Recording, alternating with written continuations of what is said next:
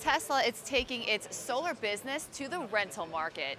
Yesterday, the CEO of the company, Elon Musk, tweeted a relaunch of its solar business program. Tesla's solar business has been down versus competitors. Second quarter showed that Tesla installed 29 solar installations versus Sunrun, that's its biggest competitor, did 103 installations, and Vivint Solar 59. So this new design is going to allow customers to rent solar systems for as little as $65 for a smaller installation to $195 for something a little larger.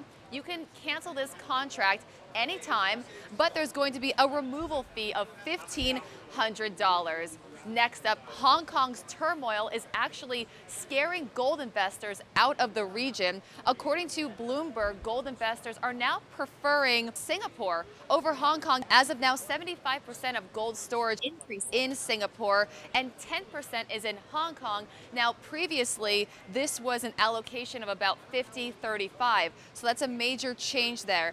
Gold investors fear that their gold will be inaccessible in Hong Kong as this chaos continues. I mean, it even shut down an international airport, so they're afraid that their gold is not as protected there. And that is why we're seeing the move. That's your commodities news. Good luck out there, traders.